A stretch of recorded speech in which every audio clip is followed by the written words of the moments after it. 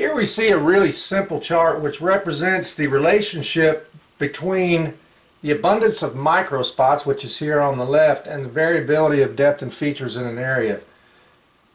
As you can see down at the bottom here on the left axis we have 0. In some places there really aren't microspots, and in some places there are a high number. It's hard to put a specific number on that because it would depend on the size of the area and lots of other things.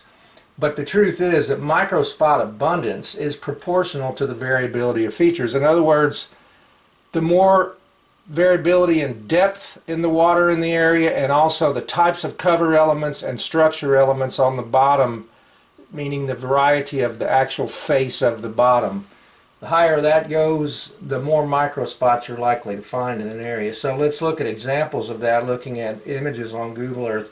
This image right here of this giant sand flat in the meadows would be an example of a spot with basically no microspots, at least in these central regions of it. So the only way to really catch a fish there would be to see signs of a fish. In this shallow water you might actually certainly be able to see the fish themselves, particularly since they would be moving against this backdrop of this bright sand. The area out here in the middle of Baffin would be another area where you just basically are not going to be able to find any microspots.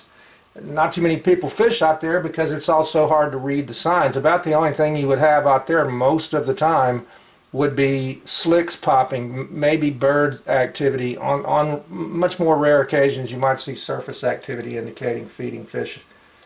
But when you get to an area like this, the north shoreline, the whole Cathead Rock Formation, if you just take a chunk of this, there is a much higher degree of variability. There's deeper water out here close by, there's shallow water on top of the sandbar, there's rocks, there's sand, there's grass, there's mud. So the amount of microspots in an area like this becomes vast compared to what you would find in an area with homogeneous depth and one type of cover on the bottom, or maybe no cover at all, maybe just sand or just mud.